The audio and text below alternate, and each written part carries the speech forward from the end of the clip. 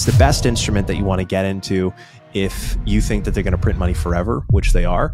It has something like a 25x sensitivity to the change in global M2 money supply. So if global M2 is rising at a pace of like 5%, like it is now, Bitcoin appreciates by 125%. Joe Consorti, known for his work at the Bitcoin layer, focuses on how Bitcoin is reshaping global finance, particularly through his analyses on monetary policies.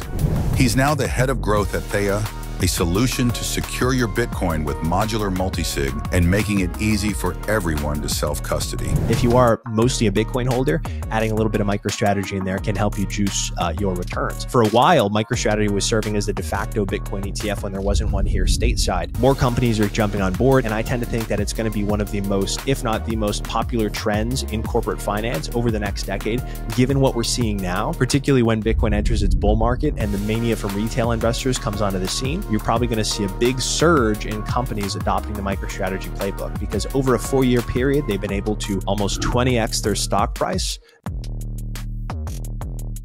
Mr. Joe Consorti, thank you so much for joining me today and being a playable character in a sea of non-playable characters. Thank you, sir. Absolutely. Thanks so much for having me, man.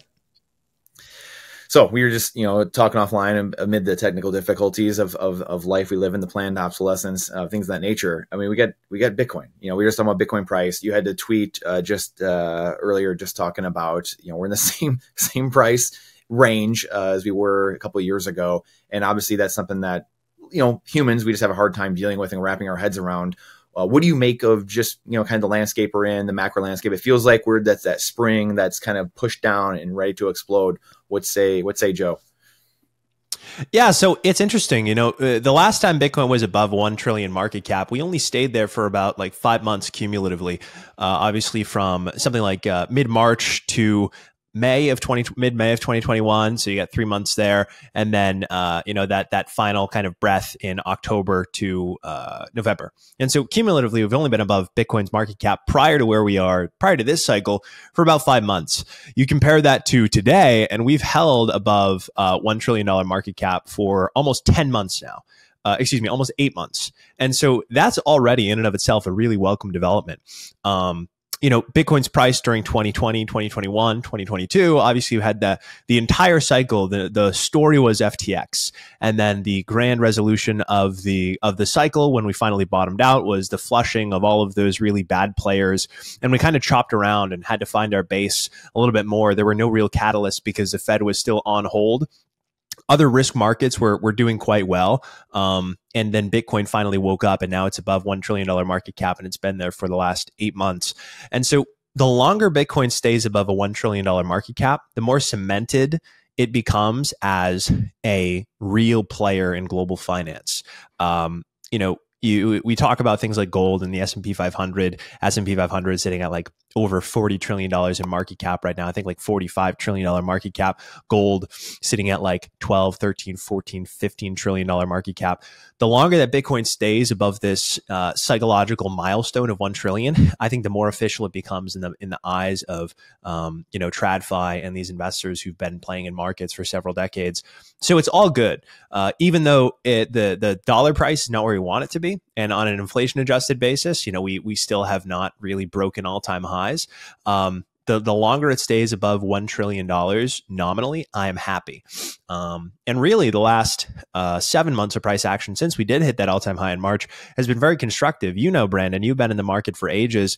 You've been seeing Bitcoin for a very long time. The longer it spends in these zones, the more coins move from those flighty bull market participants who are buying just for the sake of getting in while the price is going up to people who are holding it for its value in the long run. And that builds a stronger base for the remainder of this cycle and for future cycles to come. It builds out a base for Bitcoin's price to move higher in this cycle. Then also it serves as a floor that people are willing to get back in and bid up the market in future cycles. And so it's all good stuff. It's certainly not what a lot of people would like to see, but I think just zooming out and appreciating that we've been at or around or above $60,000 Bitcoin for almost 8 months straight now is a very, very good thing. Yeah, and it is important to reflect, like you said. I love when people put the memes or just straight tweets or data where you see every year, every 4 years where the price is at and where we've become. I think of Fold a lot, and Will Reeves is talking about their maturation over the last 5 years of just being a savings asset and what Bitcoin is, being true money, where their clients, their customers just kept getting wealthier and wealthier. And they're like, we need to adopt this ourselves and just and denominate everything in this. So it's really fascinating. In saying all that, what do you think the price, or, there's a lot of people like, why isn't it in the hundreds of thousands yet or whatever? And there are big players coming in. What are your thoughts as to maybe why the price isn't? Is it higher? Is it just because there's so much red tape and there's so many things you have to kind of deal with that the average person doesn't really see or realize? Or what is your take on that? Yeah, so my take on it is a lot of the gains Bitcoin was supposed to make this year were front loaded to the beginning of the year when the ETFs launched. That's the first thing. The second thing is there's a great deal of short interest right now on MicroStrategy. And so there's a great deal of short interest, and people are trying to squeeze those shorts out of the market. And that's driving a lot of shorts out of their positions and driving MicroStrategy's price up while Bitcoin kind of moves down. And so, I do think that there is a great deal of short pressure in the market. People don't want to see this thing succeed. But I think the main reason is just zooming out. We have an election coming up in 25 days. We say it's the most consequential one of our lifetimes every single cycle, but I think this one more so than most. I generally do not get political, but the reality is here in this country, and I'm definitely feeling it in Massachusetts, is we've had, the estimate is 20 million plus illegal migrants. If you go back in time and you look at real data, it's probably closer to 60 million people who are in this country that shouldn't be here, that are here illegally. And so people are viewing this election as extremely consequential, and as such, price action in the most high beta, right, the most high sensitive risk assets such as Bitcoin is very muted, and that reflects a lot of kind of will they, won't they mentality. People don't want to dive into the market and go fully long because of the uncertainty revolving around the election. That's not to say that if Kamala Harris gets elected, Bitcoin's going to zero. But certainly she has less of an accommodative framework toward Bitcoin and other crypto stuff than Donald Trump does. And so I do think that because it's such a toss-up, and also generally during elections, you do have this kind of uncertainty that drives more muted price action. Until the election happens and we move past that, I think we're probably in for a very boring October. It was looking like we were setting up really well for October at the start of the month. We had the best September on record for Bitcoin. And so historically, October has been Bitcoin's best month. But given that we're headed into an election year, and given that the launch of the ETFs at the start of the year really drove a lot of capital into Bitcoin over the first 3-4 months, that probably would have trickled into Bitcoin more gradually over this year, we probably would have experienced more stair-step price action like we experienced last year, stair-step upward trajectory rather than huge rocket upward trajectory like we saw. And so those two factors combined are why Bitcoin is underperforming, in my view. I believe that once we get past the election, once we move past November 5th, then if the US can still avert recession, which by all accounts it's looking that we can, we did get a kind of a hot jobless claims print yesterday, but that is a weekly series. And so it's important to remember that can be volatile. Markets are pricing in a growth rebound. So the 10-year yield is back on its way up. Gold is back on its way up. Petroleum is back on its way up. So investors are pricing in the fact that instead of a growth slowdown and recession, which would drive demand lower, which would push people into the 10-year U.S. Treasury bill and drive its yield lower, its yield is rocketing. 10-year U.S. Treasury note rather. And so markets are estimating a growth rebound, not a growth slowdown, or even a recession. Recession risk is kind of off the table. Global liquidity is expanding because China just did this huge monetary bazooka. And on aggregate, global central banks are cutting rates at their fastest pace since 2007, if you exclude 2020, which was all of that emergency measures. So really, after this election, we have the most favorable macro backdrop. Well, currently, we have the most favorable macro backdrop that Bitcoin has seen since 2020 and 2021, when we first crested those new all-time highs that we've since broken. But the election uncertainty is driving a lot of the underperformance that Bitcoin is experiencing right now. And so I believe that once we move past the election, Bitcoin will be able to benefit much more from that favorable macro environment than it is right now. So all things considered, that's kind of where my head is at. That's what my thesis is. There is some external short pressure on Bitcoin. People are trying to blow up MicroStrategy to no avail. Its stock is rocketing. People are also buying MicroStrategy in droves in order to kind of squeeze out those shorts. They're trying to make something like a GameStop 2.0. There certainly isn't that much short interest on MicroStrategy like there was with GameStop, but there is a considerable deal. People are trying to squeeze MicroStrategy out of their positions, and that probably involves a great deal of shorting MicroStrategy as well as selling Bitcoin or applying artificial short pressure to Bitcoin via futures contracts. So I believe that we do have that, but at the same time, Bitcoin front ran a lot of its gains this year. And so this was kind of the equilibrium price for the end of the year. That was probably inevitable, something like $75,000 to $80,000. And also heading into the election, there's a great deal of uncertainty. We have a very favorable macro environment with the Fed and other global central banks now cutting rates. Growth is back on the rise. People are expecting a growth reacceleration. And so Bitcoin can be the beneficiary of all of that once the election is in the rearview mirror, I believe. So in your case, and you kind of were alluding to it, I believe, which where do you follow, or what's most closely, what does Bitcoin track most closely in your opinion? Is it M2? Like what are you looking at when you're when you're seeing the most, I guess the highest correlation, I guess, what's some of the biggest factors you're kind of looking at just globally? Yeah, so it has to do a lot with global liquidity, which factors in global bond prices as well as global bond volatility. And, global bond prices are back on the rise as yields fall, as global central banks cut, and people kind of jump into treasuries at this stage.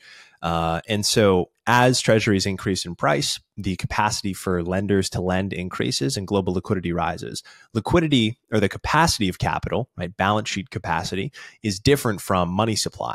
There's a big misconception. People kind of conflate those two terms, but there is a bit of a difference. Global M2 is also expanding. So the M2 money supply is also on the rise. It's accelerating in its rate of growth.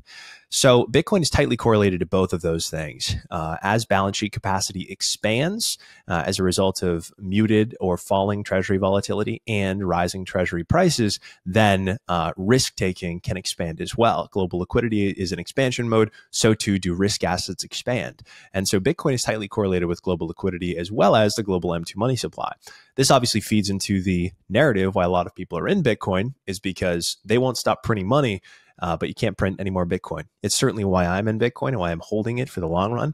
Well, actually, no, for the viewers of this show, I don't own any Bitcoin, just operational security stuff there. I don't own a single sat. But anyway, yeah, people are in Bitcoin because they can't print any more of it. And so as the money supply gets printed, obviously, Bitcoin becomes worth more, right? As the money supply expands, new money gets printed into existence, dollars get devalued, Bitcoin rises in price. So it's tightly correlated with both of those things. From a cross-asset perspective, correlations shift like between risk and rates. There is sometimes an inverse stock bond correlation. There sometimes is a positive stock bond correlation. Right now, as yields are back on the rise and stocks are rising too, we have an inverse stock bond correlation, but that changes. And so it's important to monitor that. But it's also important to remember that Bitcoin trades very closely in line with very tech-heavy stock indices like the NASDAQ. It trades very closely in line with small-cap stock indices like the Russell. So we know that Bitcoin is this apex risk-off instrument. That is to say that because it's absolutely scarce and immutable, nobody can change its rule set. Nobody can create more Bitcoin than its sub 21 million fixed supply. It should trade like gold. People buy gold because it's relatively scarce. People buy gold for its scarcity and the whole narrative that you can't print more of it. It's a flight to safety during geopolitical risk, etc. Bitcoin should trade in line with gold. People should be going to Bitcoin in good times and bad as their primary wealth preserver. But they don't. They trade it like the NASDAQ. That's what the algorithms trade Bitcoin like. And so we can't fade that in the near term. So Bitcoin obviously is a beneficiary of all this global money and global liquidity expansion. But it's also the beneficiary. It's also tightly correlated with the NASDAQ, with the S&P 500, with the Russell. So that's how Bitcoin trades. And so long as the environment is risk on, Bitcoin stands to appreciate more than the rest of the risk bucket, more than other risky stocks and stock indices, because it's so tiny. It's only a $1.2 trillion market cap. So because it's so small relative to things like the S&P 500 at $45 trillion in size, it appreciates more when it's risk on. And right now it's totally risk on. But these extraneous factors, such as the ETFs getting launched at the start of the year, and then I believe Bitcoin front running a lot of the gains that were supposed to be spread out over the year, as well as the election that I touched on earlier, Bitcoin is underperforming relative to the rest of the market currently. I believe that once the election is past us and we move into the rest of Q4, the month and a half, the month and 3 quarters that is to go after the election, I think Bitcoin stands to do quite well. This range that we've been in is, $10,000–$15,000 in size, that we've been consolidating and moving down. I tend to think, just historically, from a technical analysis standpoint, that the breakout above this range, if we get it, if the economy remains intact and so risk-taking remains intact, it'll be equivalent to the size of the range. So the top of the range right now is something like $71,000, $72,000. I think a move out of this range to something like $86,000, $87,000, $89,000 by the end of the year is something that very well could happen if the U.S. averts recession and Bitcoin can kind of play a little bit of a catch-up trade to the rest of the risk bucket. So that's what Bitcoin is most tightly correlated to, right? It's the best instrument that you want to get into if you think that they're going to print money forever, which they are. It has something like a 25x sensitivity to the global M2, to the change in global M2 money supply. So if global M2 is rising at a pace of like 5%, like it is now, Bitcoin appreciates by 125%. So it is highly sensitive to moves in the global money supply. In times of contraction, Bitcoin contracts by a huge amount. But in times of global money supply expansion, like we're experiencing now, Bitcoin is the best vehicle to allocate to if you want to hedge yourself against that, if you want to preserve your purchasing power. So that's what I look for. That's what Bitcoin is correlated to. And then over the long run, as it grows larger in size, as people begin to understand it as an asset instead of as a trading vehicle, then I think Bitcoin shifts more into that risk off bucket. And people buy it mostly to insulate themselves from money printing and geopolitical risk instead of just trading it like a NASDAQ adjacent tech stock. Yeah, well said.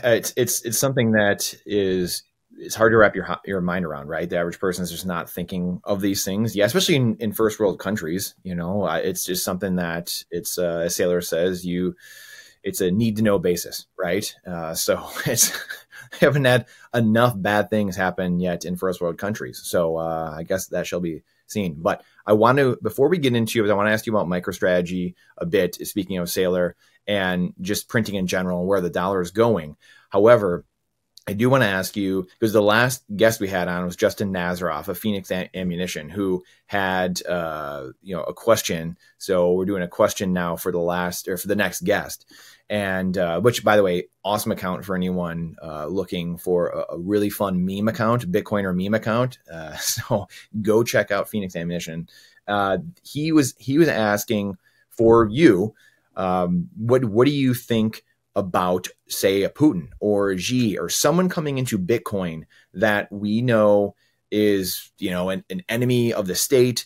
It's going to have all kinds of narrative against, Bitcoin. So say tomorrow Putin says, hey, we're going all in Bitcoin. We're mining. It's legal tender, or it's Xi, or it's North Korea, something like that. All of a sudden, Bitcoiners have the meme of it's for our enemies. What happens when the world is now pointed at you and all of us Bitcoiners are in the crosshairs, really, literally and figuratively, of, hey guys, you're standing with so-and-so, and we saw what happened 4 years ago, obviously. What happens at that point? I think this is a fascinating thing that I think about a lot, but you just don't hear anywhere, like the probabilities of this actually happening, and which I think are greater than not. So what do you think when it comes to something like that? Yeah, so Bitcoin certainly is money for enemies. If you're liking this interview, but you're just wondering, you know what, Brandon, this is amazing stuff. And I get you have these guests on and they're talking about how orange pilling and the world is so great and how Bitcoin is going to take over the world. How in the world do I educate my family and friends? How do I get people to understand what most people just don't care about, quite honestly? Bitcoin trading cards is the way to do that. When you open up these cards, you see the foil cards, you see the chase, you see the glossy cards, young, old, boy, girl, man, woman, it doesn't matter. People love these cards. It's awesome because they're super valuable, by the way. Amazing little side note. However, it Trojan horses them into the most important thing of the day. It's not politics. It's not all the things that we fight about. It's changing the money, fix the world. Bitcoin trading cards is the best way that we have going in order to do that, no matter who you are. You're going to love them. Playable Characters 10 for 10% off at checkout. Playable Characters 10% off at checkout. BTC-TC.com. You're going to absolutely love these things. Now back to the show. I think that if our adversaries begin adopting a really accommodative Bitcoin strategy, then I think it just drives the United States to do the very same thing, but at a larger scale and even more accommodative. I would liken this to the space race, and then even following the space race or during the space race, the Cold War that went on for many years afterward. We were all racing to be the first country to land a man on the moon. In the same way, I think that if our adversaries begin adopting a framework around Bitcoin to draw capital allocators, Bitcoin miners, and Bitcoin companies to their countries, and they start mining Bitcoin at the national level or making it easier for Bitcoin miners to operate. And then even you could take it to its highest form, which would be a treasury reserve allocation into Russia's treasury or into China's treasury.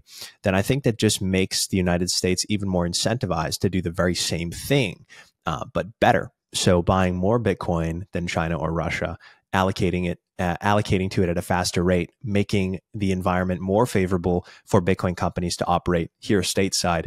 I think that instead of an adversary adopting Bitcoin being met with a response from the United States that's like, now that China is using this, now that Russia is using this, we're going to go and Executive Order 6102 Part 2, civil asset forfeiture, give us all your Bitcoin. I think that instead of that, I think the United States will be driven through incentives to embrace Bitcoin more than it already is and begin really forcefully allocating to it. We are the world's reserve currency and everybody wants our debt. So it's easier for us to raise money than anybody else. And so being able to issue debt and purchase Bitcoin using the proceeds and allocate it to the US Treasury, or even just taking the existing Bitcoin we have now as a base and then dollar cost averaging a certain amount every month, every week, or every quarter into digital Fort Knox is the United States' likely response in the event that China or Russia begins doing it. That's what I believe will happen. I don't believe that because Bitcoin cannot be stopped, even in a communist country like China, Bitcoin is still used, Bitcoin mining still occurs. I think the United States is well aware of this. And so I think that if one of our adversaries began adopting Bitcoin into their treasury, we would do the very same, and we would try to do it faster than our enemies, which would mean that instead of the governments working against us, the governments would be working for us. Instead of the money printer being levied against citizens and stealing our purchasing power, the money printer would be leveraged to accumulate more and more Bitcoin. Yeah, that'd be incredible. I love that answer, though. I love that answer. So going back a little bit to what we were talking about previously, and kind of tangentially related to this a bit, you mentioned they're printing forever, and it's a debt-based system. I wholeheartedly agree. You have to, right? You can't pay down the debt when you get rid of all their money, there's only debt left. So it implodes. And so you have to print forever. Are we really at that exponential point? I mean, it feels that way of, we could be at 100 trillion debt by the next couple of years, maybe by the next election, or maybe at the end of the decade, and the dollar loses another 99% of value from here.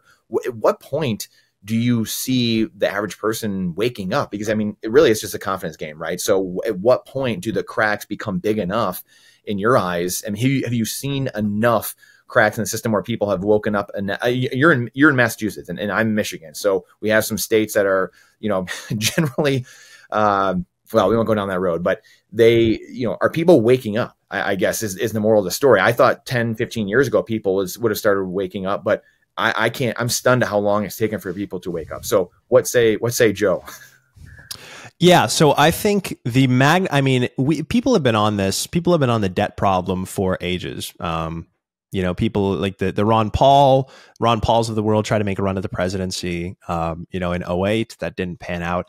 People really haven't seen it as a huge issue. But now the hot button topics for this election are twofold. It's immigration, number one, and inflation, number two. That's what people are most concerned about. And I think yesterday, we're at a tipping point in this country where more people recognize the problem. And so more people are trying to figure out what on earth is causing it. The greedy corporations narrative is dead. It's so dead, it's not even funny, because Kamala Harris is running her campaign around the Elizabeth Warren strategy of blaming companies for inflation and saying that price gouging is what's causing inflation. Donald Trump is leading her by 9.9% in the polls on Polymarket as of today. Those are not polls. Obviously, it's a betting market, but I tend to think because money is on the line and it's not just humans being asked, actual capital is up for grabs. And this is a multi-billion-dollar market. I tend to believe Polymarket than I believe the polls, which Trump is also leading in. He's leading in every swing state, and he is not talking about ending price gouging. He's talking about our huge. He's spoken a few times about the debt problem. So people are coming around to this. He's now the leading candidate, and so as this problem becomes worse, people naturally want to figure out what is actually going on. Price controls do not work. They never work. We've seen it with the minimum wage. When minimum wage laws are enacted, very quickly, people become priced out of rents. Food prices get more expensive, etc. So if you start setting the price that grocery stores can charge, then that problem is only exacerbated and inflation is worsened. It does nothing to fix your purchasing power. People are now, as a problem gets so bad, people want to know the root cause, and people are discovering the root cause as our accelerating debt burden. If you take a look at just a linear chart of the total national debt, and you go back all the way to the 60s and 70s, and you look at it today, our rate of debt issuance is increasing. Just 10 years ago, this time that I'm speaking to you now, the national debt was at $17.5 trillion. It's at $35.6 trillion. So it has literally doubled in a decade. And at the first day of the fiscal year, we had the first week of the fiscal year, we had a $354 billion net increase in the national debt. That's insane. That's very insane. And now our interest expense is the second to Social Security, Medicare, and Medicaid. These unfunded liabilities is the second biggest line item on the United States Treasury's expense sheet. It's now higher than the national defense spending. And so when you go to your neighbor and you say, hey, did you know that we're spending more on the interest on our national debt than we are on our military? That's kind of a big eye opener. Most people get extremely shocked by, because you'd think that the United States, with the world's biggest and strongest military might, would be spending most of what it earns on fortifying that and building that and maintaining it. But we're actually just paying off our creditors is what we're doing, because rates have been so high for so long. And as a result of that, what we're doing is we're increasing the rate of debt issuance. That's accelerating in order to pay down our debt. And so this issue has become not catastrophic, but it is approaching catastrophic level, because that's what we're doing. As auction sizes get bigger, people can only buy so many U.S. Treasuries. And so then the marginal buyer will have to become the Federal Reserve, and all money, an increasing amount of the money that goes to buy the national debt, will be freshly printed money. And so not only will the U.S. government be spending money into the real economy, driving prices higher, but the Federal Reserve will be printing new money in order to buy that debt. So that's what's happening. That's what's going on. It's becoming a catastrophic problem. We're not there yet, but the problem is accelerating. As it gets worse, people are searching for the root causes instead of just lazily blaming corporations and price gouging and any number of empty platitudes that these politicians like Elizabeth Warren have trotted out in front of us. So I think that there will always be non-playable characters who will blame price gouging and will blame the rich people and will blame the billionaires. We've seen what happens when you try to tax the rich. Norway lost $500 million last year because they raised their wealth tax. People left the country. They were expecting a $143 million increase in their tax revenue. They got a net $443 million loss in their tax revenue. So taxing the rich isn't a solution. The only solution is austerity. And that may mean recession, but it's one that we're going to have to weather. And because the Fed has like a no recession mandate, it doesn't want recession to occur under any circumstances, and it will widen the money printer out as wide as it needs to go in order to avert one. I think the fiat endgame is just a melt up in the debt load, a collapse in the value of the United States dollar, which is accelerating. And then people flooding into things like Bitcoin, because as people see the price continually rises even after it dies, right? There have been thousands of Bitcoin obituaries through the years. They're going to look toward things like gold to hedge their bets. They're going to look at things to Bitcoin that cannot be diluted to hedge their bets. So I think to answer your question, like when does the normie wake up? I think that the normal person wakes up once we start raising taxes even more than we already do. Right now, we're paying something like $10,000 a year in property tax for the home that I'm in now. It's insane. It's getting really bad. They're increasing it. And we're increasing it because there's more government spending going on. We're now building migrant shelters and housing specifically for migrants in this suburban Massachusetts town. And that has to get funded with taxpayer money. So as taxes increase, as grocery prices increase, people are going to look to what is the actual root cause. And the root cause is reckless government spending and money printing. And the solution, time and again, is Bitcoin. So we just have to keep banging the drum that Bitcoin is the life raft. People understand and know the problem over time. As it gets worse, you and I just have to keep doing our part about drawing people into Bitcoin and helping them recognize it as the solution to their problem. Yeah, I couldn't agree more. It sounds like you are thinking it will be a more of an inflationary or hyperinflationary or inflationary crash versus a deflationary event, sans the 1929 depression style, correct? Yeah, I would say so. Yeah. Because now the Federal Reserve, obviously it has this dual mandate. Everybody knows it's full employment and stable prices, and they oscillate between the two. When the labor market is when the labor market is loosening, when it's unwinding, layoffs are elevated, they lower rates at the cost of raising inflation, and then inflation gets above target, and then they raise rates.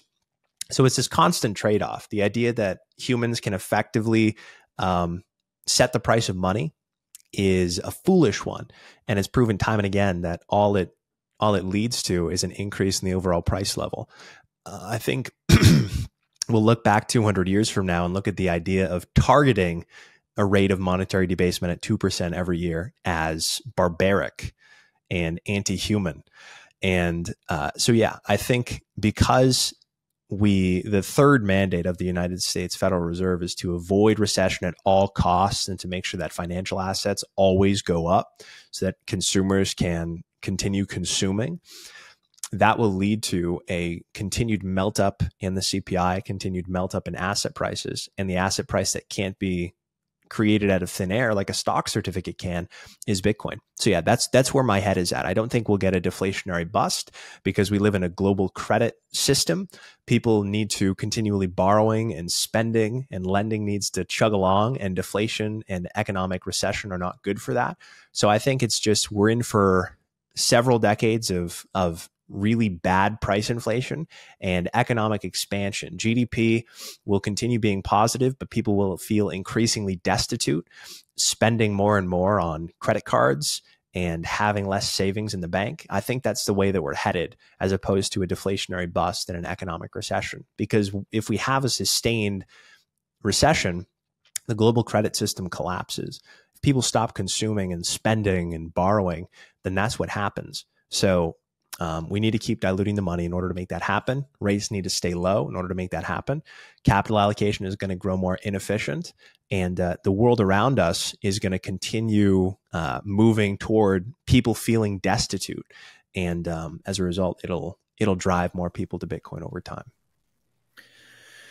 Would you consider that a stagflationary environment that we're kind of in or going into for a while, or the debt doom loop, debt spiral? That's kind of in essence what we're talking about. That gets thrown around a lot. Obviously, Lavish is always talking about that, and numerous people we're all kind of pontificating on it, but it just feels that way. I mean, I know what stagflation is: higher rising unemployment and higher inflation, or rising inflation.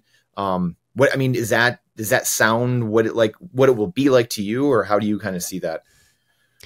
Yeah. So I think low growth and high inflation is the path of least resistance over the next several decades. At the very least, low growth and poor prospects and falling wages for heritage Americans, for people who were born here or immigrated here the right way.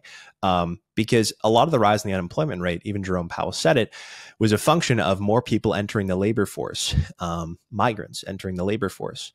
So I think for people who lived here and have lived here will continue to be hollowed out by opportunists who move here solely for economic reasons, which has been the case since for the last 50 years, the last 50, 60 years, but increasingly so in the last decade.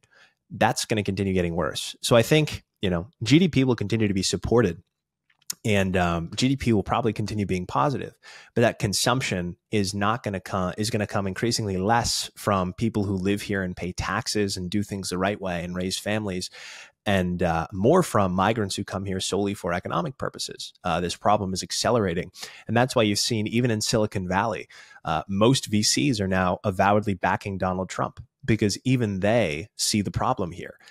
Low skill, blue collar work, where Americans 100 years ago were able to support themselves off of that. A mechanic earned $20,000 annually in 1913, right around the time the Federal Reserve came into play, and an engineer earned $30,000. Not a big disparity between the two. In 2000, a mechanic, the median mechanic salary was something like $22,000 a year. An engineer's salary was closer to 70 or 80. So it's the gap between this causes the stratification in skill, in labor skill and income to widen out. Whereas previously, if you were a very skilled laborer or a non-skilled laborer, you could still support a family. Now that's not the case. If you were an unskilled laborer, you have to work several jobs in order to make ends meet, or be at the very top of whatever organization you're in order to make ends meet. And Americans are constantly being priced out of their low-skilled work by people who are coming to the country and willing to do it for far less. And so as the labor supply of unskilled laborers increases, and the tax system remains complex, I think the wealthy will continue getting wealthier, and people who are unskilled and didn't really win in the IQ lottery, I suppose, it'll continue becoming harder for them.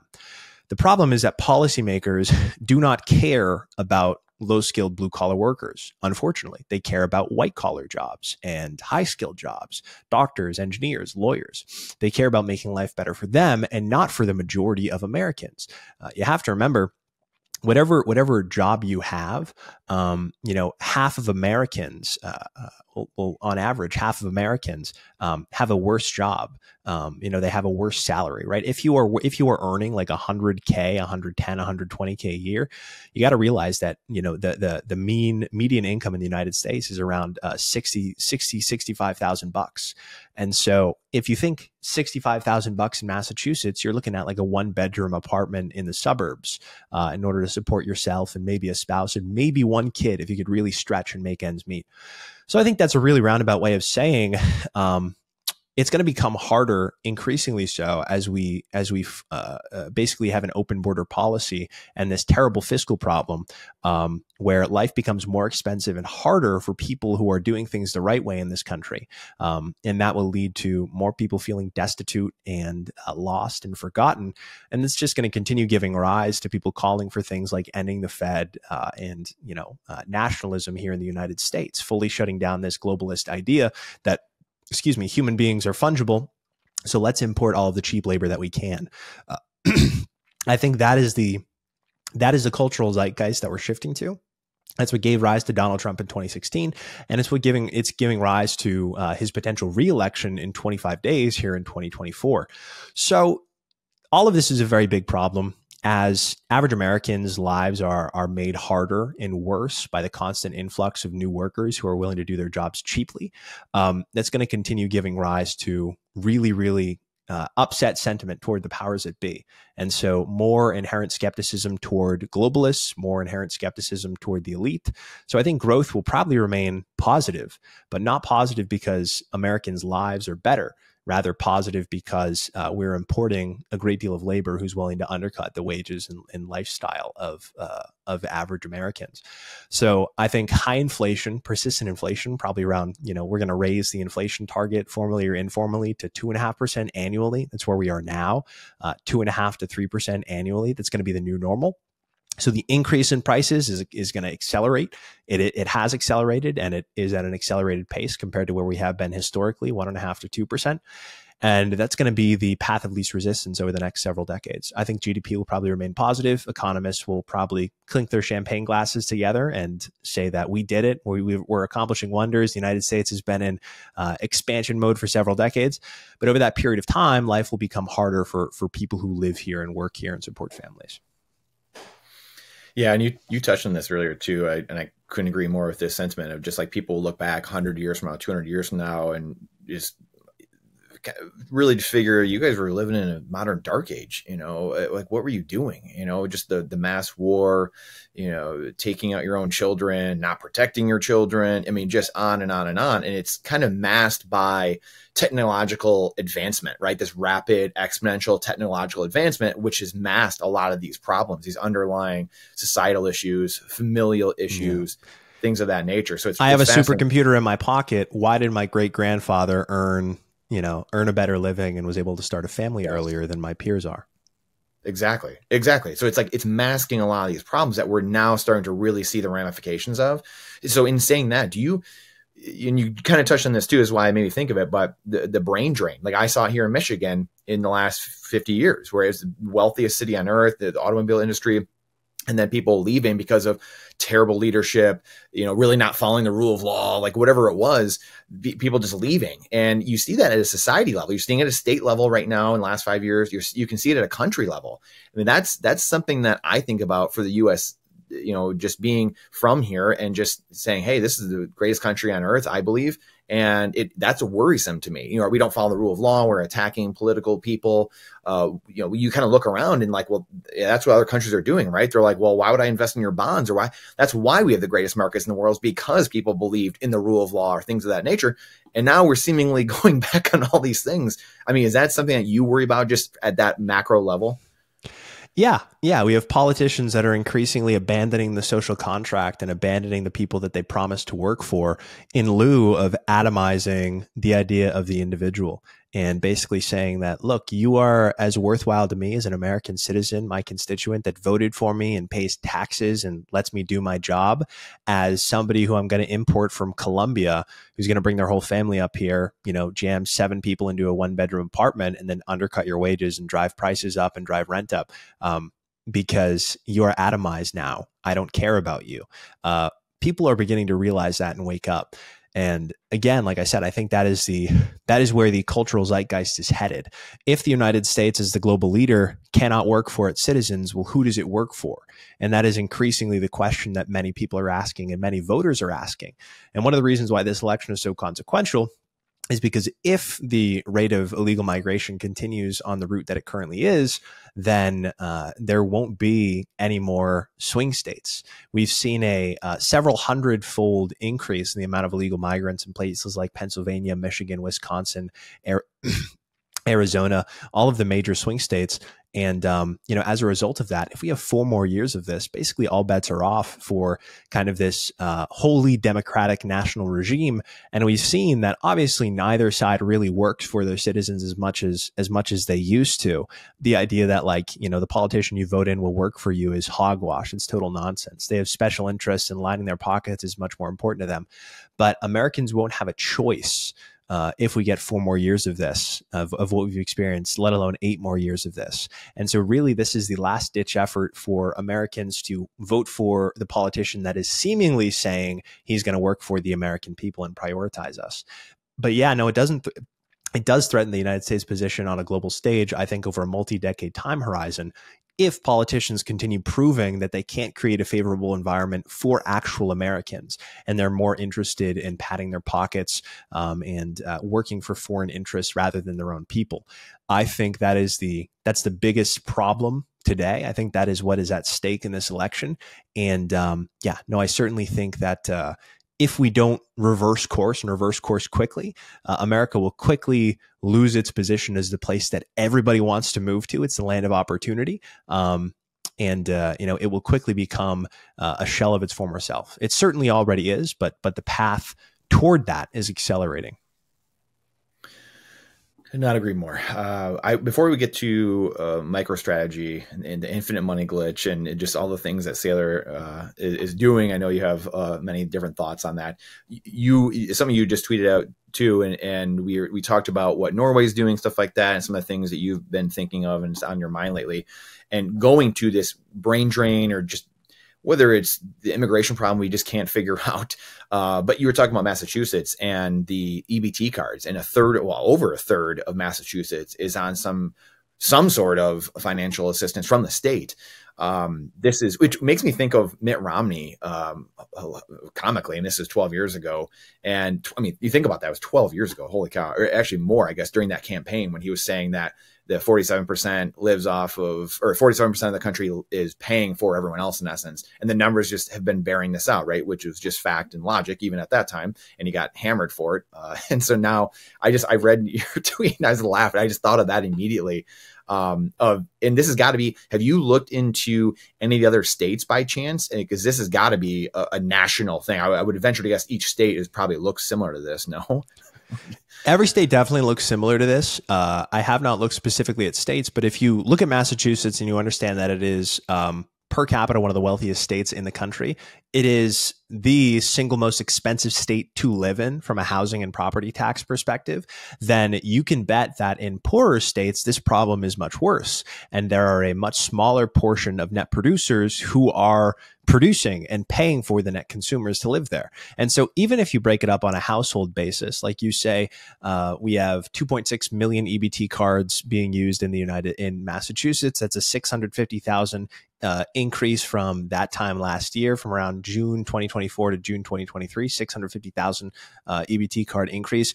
And you look at it from a population perspective, Massachusetts has about 700,000 residents, 7 million residents rather, and we have the 2.6 million, 2.7 million EBT cards.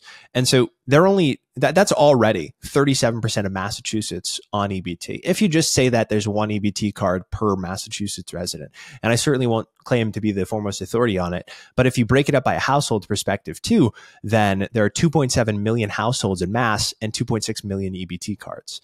And so obviously this is a huge case of fraud. This is widespread, massive fraud. Obviously, households can have multiple EBT cards, but the notion that there is almost 1-to-1 households to EBT card ratio and this huge, massive increase in the amount being used since last year, it's a testament to the ballooning welfare state. And like you said, about 60% of the population, if we just say that one EBT card is per person, 60% of the population is paying for the other 40%. That's not sustainable. We need to figure out a way to lift people up and allow more people to be net producers so they are not dependent on the state. Because what we've seen in places like Norway is the end game of all of this is you got to figure out how to fund it. And the Democrat side of things is saying, well, we'll fund it by taxing the rich. That does not work.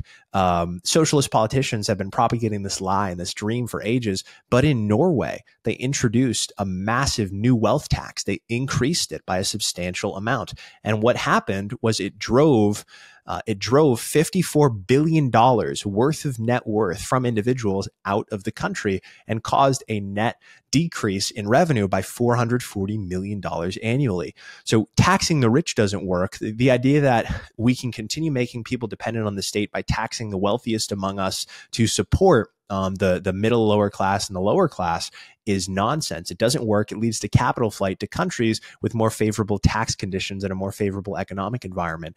What needs to happen is the state needs to get out of the way. It needs to make it easier for businesses to operate. Maura Healey here in Massachusetts needs to stop using her emergency powers for silly things like making it harder for people to obtain a license to carry. Now, instead of just going to a class and then going and getting your registration, you need to go to a 20-hour seminars or something like that, and then go to do live fire and then have a full background check and this and that and the other thing. And that's what she's spending her time on. She should spend her time on the economics of her state, making it easier for businesses to operate here and not drive businesses to Texas or Nevada or Arizona or any other place that has more favorable conditions for businesses to operate. What's happening now in Massachusetts is capital flight. As you stop prioritizing the individuals and businesses who are net producers and begin prioritizing the people who we have to subsidize, you drive capital out of the state and you make it harder to do that. And you pair that with the fact that these expenses, these line items like EBT cards and other welfare is increasing year after year. Ultimately, you're going to end up in a situation where people just say, I'm out. And you're already seeing that, and that's accelerating. So the welfare state is ballooning. It's occurring in Massachusetts, and it's certainly occurring in other less wealthy states to a much larger degree. California is a great example of this. They're similarly wealthy like Massachusetts, but they might have a much higher percentage of their population that is on EBT. And it's getting bad. It's a testament to capital misallocation at the state level, and this idea that we can drive mass prosperity by taxing ourselves into oblivion. We drive prosperity by making energy, as abundant as possible. That's what enables human flourishing. We unlock energy. We embrace nuclear energy, and we allow humans to flourish with the government getting out of the way, allowing them to create businesses, allowing them to become profitable, create more jobs, and lift people up from the bottom rather than bringing the top down to support the bottom. So the bottom becomes dependent, making the bottom independent, right? And that only comes from the government getting out of the way and making a more favorable economic environment for capital allocators. But that's not the route that many of these Democrat states, such as Massachusetts and California, are taking. Absolutely wild. Do you just have a handful of things here? Just make me think of questions.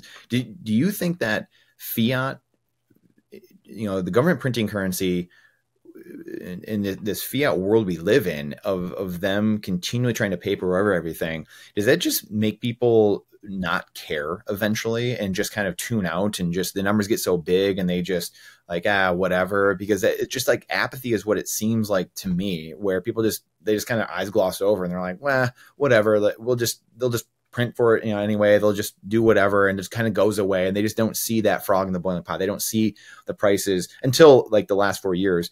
Things like this happen where it jars them a little bit. Still, a lot of people aren't there yet, but I don't know any other way other than people just being asleep and just fiat kind of putting you to a sleep in a way. In this really, putting you in the matrix, I guess.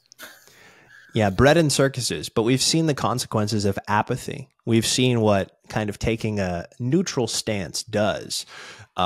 Now it's come to a head. Everything that I've talked about is basically like we're at an inflection point where people are really beginning to care, but the problem is on the cusp of becoming insurmountable when it comes to the federal debt, when it comes to the pace of money printing, when it comes to the pace of price increases, when it comes to immigration.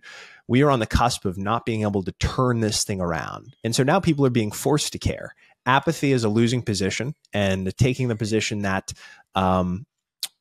everything's okay, I will let the government fix it for me.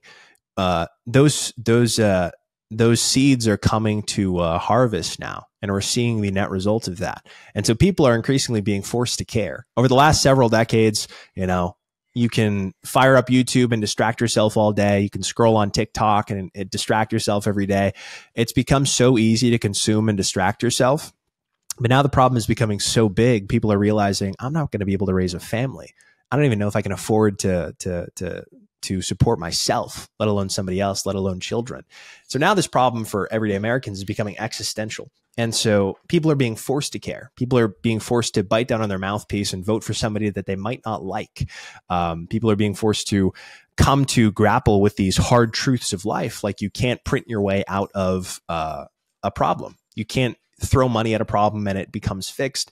You need to let businesses thrive, and you need to let them become productive capital allocators so we can lift all of ourselves up rather than relying on the government to do it, because people are learning that by creating social programs and giving it all to the government and let the government take care of it, and they can pay for this and they can pay for that, that comes out of your pocket. And so, in the form of taxation and in the form of inflation. So people are being forced to care. They're being forced to grapple with these hard realities as a problem becomes more and more present in their everyday lives. It's becoming harder to distract yourself. And so I think a lot of people are waking up specifically because it's becoming harder to distract yourself with the problem so large and so looming. Do you think that, last one, then we're going to talk some MicroStrategy here a little bit. What do you think the unrealized gains thing that, like Kamala has no idea. She couldn't explain what unrealized gains is to you, right? So I don't even know if she knows she's a presidential candidate or not. I don't think she's... So it's like, you know, I think that's where it has to dawn on people of like, oh, wow, like this is coming from somewhere else. And really, it's just this system has to perpetuate itself, like we've been talking about this whole time. And it has to perpetuate itself. And it's really, to me, I look at it and say, well, hey, it's just the powers that be saying, hey, we need to keep kicking this can down the road because we need to get this equity or the assets are on the sideline. We need to get them into the system somehow, because otherwise it's going to collapse on its own weight.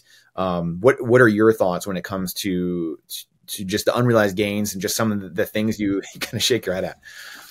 Yeah, they're looking at new strategies to squeeze all of the money out of people that they can. This is the end game. They're taxing money that hasn't even been made yet, you know? And we have these exit taxes, like in the United States and in Norway too, where they do tax unrealized capital gains. They say that, okay, you're leaving, you're renouncing your citizenship. Great. All the money that you made here, we're going to basically cash out and tax you on it as if you sold that asset today. So that already exists in the form of an exit tax. But now the idea is that we will introduce a tax rate for unrealized capital gains. So for instance, people who have a big stock portfolio and they haven't sold it, and they're borrowing against it, or they're borrowing against the value of their house that is appreciated by X amount over several years. Now, we're looking at taxing that. And so it's really the fiat endgame. We're looking at taxing things that don't even exist yet. We're looking at taxing money that isn't even in your pocket yet. And there really is no end to what the government is willing to do in order to raise money instead of cutting spending. This spending machine has no brakes. Every politician just wants to spend endlessly on their constituents, and it doesn't matter where the money is coming from. And the debt problem is so huge and so insurmountable now that we're now looking at ways at taxing money that hasn't even been made yet. And so for the Democrats, they are certainly salivating at the prospect of being able to go to somebody who's been putting money up and paying down their mortgage over the last 10, 15 years, saying, hey, the value of your house is appreciated by 30%. We're going to tax you on all of that, on those unrealized gains by 15%, right? And so then automatically it becomes way less desirable to own a home or do any of these other things. You drive the people who are the most efficient in this country, the producers, the doers, the business creators, out of the country by taxing money that hasn't even been made yet. It is a silly idea. It's a very stupid idea. And basic economics says that these people are going to leave the country. And then all of a sudden you've increased all this, you've increased your spending projections because you're expecting all this new tax revenue to come in, and it's not coming in because people are fleeing. And so you have to issue more debt in order to finance it. So it is a loser's game. It is a bad idea, but obviously the government will not, you know, they're still going to pursue something even if it's a very stupid idea. So it's something that hopefully will not get through Congress. But who knows? I mean, if Kamala Harris gets elected, then that chances are we may see something like that. But it's a very dumb idea that will make the United States poorer. Yeah, and file that away with just wage controls, price controls, all those different things, rent caps, just everything. So that's boy, oh boy. Let's hope you don't open up those cans of worms. But in saying that, MicroStrategy, I'd love for you to give some of your thoughts on MicroStrategy. I think of, you know, the infinite money glitch term gets thrown around a bunch now, and what Saylor's kind of opened up.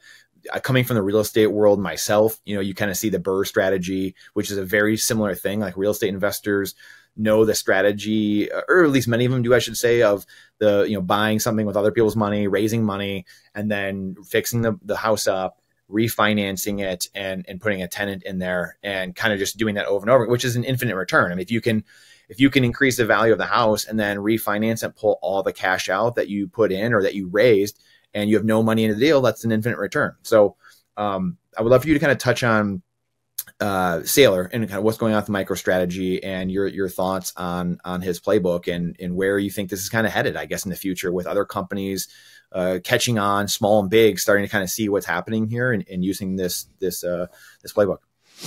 Yeah, so since MicroStrategy adopted its Bitcoin strategy of issuing convertible debt in order to purchase Bitcoin, most of that convertible debt, basically every issue they've done becoming oversubscribed. The MicroStrategy playbook is, issuing debt at low rates in order to purchase Bitcoin, as their stock price appreciates, because now they have Bitcoin on their balance sheet, their borrowing capacity also increases. And so they issue more shares as well as issue more convertible debt. Rinse and repeat. They use some of their proceeds from new shares in order to pay down convertible debt. They issue more convertible debt to buy Bitcoin. And this Bitcoin allocation strategy has driven their stock price up from when they announced it in August of 2020 from like $14 a share to $203 a share. Now, obviously, they had a 10-to-1 split, so like 140 to 2,000 bucks. And so that's crazy. That is insane. And more companies, public and private, a lot of public companies, Semler Scientific, Cathedra Bitcoin, which trades on the Canadian Stock Exchange, now Metaplanet, which trades on the Nikkei, I believe, over in Japan. These companies are adopting the exact same strategy because they're seeing it is a very easy way to drive investor interest because Bitcoin is beta to the stock market. These corporations that put Bitcoin on their balance sheet are beta to Bitcoin. Investors are always looking for an edge and a way to generate outsized returns. Companies with equities that have a Bitcoin treasury strategy wherein they accumulate Bitcoin and prioritize Bitcoin per share has proven to be an excellent way of generating shareholder value and an excellent portfolio juicer, if you will, of getting outsized returns within your portfolio. If you are mostly a Bitcoin holder, adding a little bit of MicroStrategy in there can help you juice your returns. For a while, MicroStrategy was serving as the de facto Bitcoin ETF when there wasn't one here stateside. But either way, companies are seeing now that there's demand for Bitcoin on the balance sheet, and it is a great way to increase shareholder value while also insulating your balance sheet and giving you a huge amount of cash. People call it the infinite money glitch. That's essentially what it is. As long as Bitcoin's price rises in perpetuity, this strategy remains intact. And we've seen Saylor leverage this. We're now seeing Semler Scientific leveraging this. Cathedra, Metaplanet, and a whole host of other private companies that not a lot of people know about. I know a few private companies that are now passively and actively allocating to Bitcoin for their balance sheet, and it is a great way to adopt a treasury reserve asset that is bulletproof to monetary inflation. And so you've seen the huge outsized returns that can generate for Saylor. More companies are jumping on board. And I tend to think that it's going to be one of the most, if not the most popular trends in corporate finance over the next decade, given what we're seeing now, particularly when Bitcoin enters its bull market and the mania from retail investors comes onto the scene. You're probably going to see a big surge in companies adopting the MicroStrategy playbook because over a 4-year period, they've been able to almost 20x their stock price. That is a very enticing value proposition for companies who may be floundering around, for public equities that have had very little interest. MicroStrategy is now on the cusp of being listed in the S&P 500, and it is on the cusp of rising above its .com bubble price. So yeah, it is an excellent strategy. Companies are certainly looking at it. More companies are adopting it, and there are plenty of companies out there that will help you allocate Bitcoin to your treasury and plenty of storage solutions for it too. So I just think it's going to continue becoming more popular. Yeah. And in a minute, let's touch on Thea, obviously, and what you guys are doing there, speaking of custody and things like that. So with MicroStrategy, though, we have the 4-year cycle, obviously. Like, this is why I brought up the real estate thing, because real estate investors really haven't caught on to the Bitcoin thing yet, right? They haven't caught on to like I thought they would. I thought real estate investors would be some of the people that would kind of catch on earlier, and just because it is very similar. But in saying that, this 4-year cycle is different, right? Like if with a renter, you can get payment that month, right? They're a resident, they are paying you, and you're getting a return to basically it mitigates that risk, right, of taking on the loan. You're taking, going short cash, you're hedging, and you are taking on that risk, but you get rent each month, or hopefully you get rent to weather that storm. Where in Bitcoin, how can the average person, or even some of the companies, I guess, kind of go either direction with it? How can you protect from that 4-year cycle, because the average guy, I'm sure, is looking at it and saying, well, hey, if I go take a loan out, or if I'm going and, want some leverage and to get some Bitcoin here, how am I doing that? How am I protecting it? Because I have to kind of ride this 4-year cycle. And I'm guessing that's why generally hasn't caught on too much yet, because people are like, well, how do I know it's going up, or how do I know this is going to happen? So I feel like we're in this weird inflection point where, like I mentioned Will Reeves earlier, where like companies are realizing, you mentioned a bunch of companies are realizing, hey, if I just put this on my treasury, whether I'm going with a leverage play and I'm taking out debt to buy more Bitcoin like Saylor is or not, I feel like we're in this weird inflection point where people are like, wait, this is going to keep going. It's going to keep happening. There's going to be more volume in this. So it's going to keep going up long term because it is scarce, et cetera, et cetera. And weather that, but also, weather that 4-year cycle, I guess, right? Because it's this weird world where you have to be long-term thinking enough, low time preference enough to be able to weather that storm? Or is it maybe the options market and the options that are coming on to? So I would love for you to kind of touch on that, maybe your thoughts on just how to weather that storm and what the average guy can do or is doing, maybe that that some of these big guys are employing. With the introduction of options on the spot Bitcoin ETFs, it's going to make a Bitcoin corporate treasury strategy even more desirable, because now you have vehicles that will allow you to hedge your downside. You can buy put options for Bitcoin that are long dated. If you expect Bitcoin, as it historically has, to draw down anywhere from 25 to 30% over 25 to 50% over its 4-year cycle. And if you think the 4-year cycle is still something that's going to occur even as Bitcoin continues monetizing, you can now buy long dated puts or sell covered calls. Any number of strategies can be done in order to hedge your downside on Bitcoin. So as these financial vehicles get introduced, the Bitcoin corporate treasury strategy is going to become more popular. That's where my head is at. And so that's why I think these options are a huge game changer. And Jeff Park did an excellent write-up on this. I think he says that the options are actually going to make Bitcoin even less volatile because now these hedging strategies are going to get introduced. And I tend to be within the exact same belief framework that these hedging strategies that are now available to people to hedge their downside with Bitcoin makes it more attractive to do things like issuing debt in order to purchase Bitcoin for your balance sheet, and it's just going to drive the adoption even further. So I think that's the chief mitigator that is now on the way that will allow companies to weather this 4-year cycle. Obviously, the other way is to not issue debt. Or to not issue debt and then use cash proceeds in order to invest in Bitcoin. Obviously, you're missing out on a lot of the outsized returns you can generate by buying more Bitcoin now. So if you are more convicted and do view this as a long-term play, using debt issuance and using the private markets in order to raise capital for purchasing Bitcoin, doing so now will give you a huge outsized return in the future because you'll be able to add more Bitcoin to your balance sheet.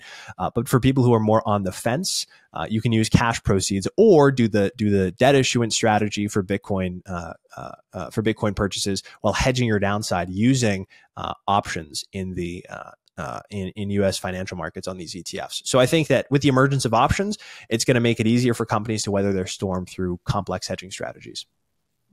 Interesting. Yeah, I really hope so, because I feel like that's that bridge between this real estate crowd and the real estate world and why people go into that so much. So anyway, very, very cool.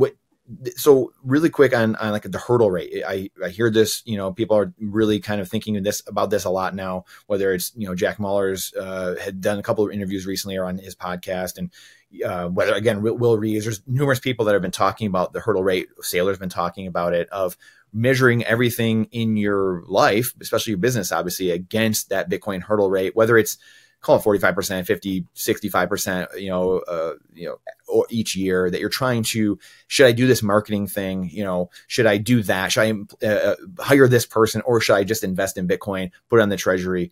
Tell me about Thea and what you guys are doing and how you guys look at this when you are, hey, we're investing in the business or other businesses you were a part of in the past, and how people might look at that and employ this, which is a very real thing. And again, just kind of, we're hitting this inflection point where society is now measuring things against this real control experiment, which is Bitcoin, this 21 million cap. So everything is coming against this. How do you do this? Like I said, tell me about Thea, and then also how do you kind of view this hurdle rate and the decisions you're making, investments in your life?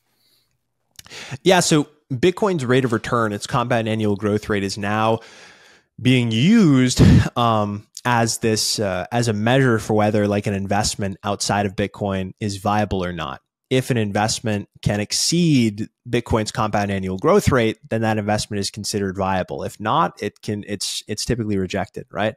So, that's kind of as things like Bitcoin per share become a financial metric, like a key performance indicator for public equities, people are going to be looking toward Bitcoin as their chief kind of determinant for whether or not they will invest in something else. If this investment can exceed the rate of return I'm earning on my Bitcoin, I will invest in it. If not, then I won't. So I do think that that's growing more popular. And obviously, as Bitcoin gets onto more corporate balance sheets, Bitcoin will be the chief barometer for which an investment is worthwhile or not. If your company can generate for me a higher compound annual growth rate than what Bitcoin can generate in cold storage, just sitting there doing nothing in dollar terms, then you are investable. If not, you are not investable. And as Bitcoin grows and matures and becomes larger and enters the mainstream as a macro financial asset, that measuring up against Bitcoin's compound annual growth rate will become more widespread.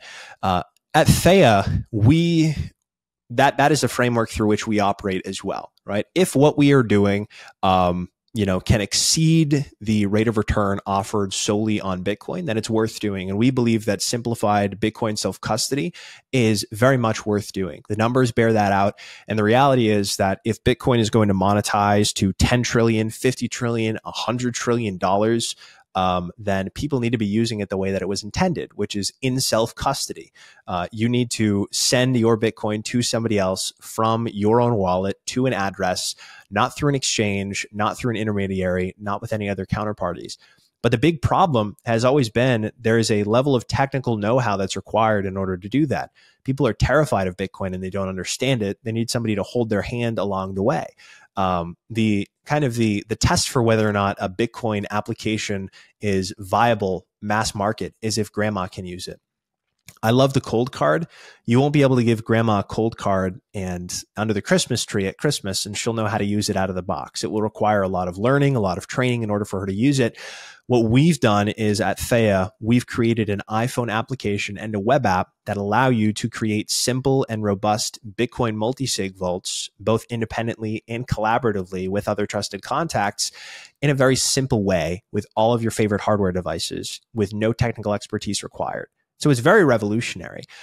We are the first major mainstream Bitcoin-only consumer app that has been funded by Y Combinator. Historically, it is very difficult to go through Y Combinator if you don't offer other assets other than Bitcoin. But they too were able to see the value proposition that simple Bitcoin self-custody will have over the next 5 and 10 years. And it is a more, Thea in and of itself, for people who are helping, are putting capital into us for us to fund our operations as we go through these funding rounds, are viewing us as a more viable investment than just holding spot Bitcoin. And so I think that we went through Y Combinator as a Bitcoin only company is a testament to how the high degree of utility, usability, and mass marketability that Thea has.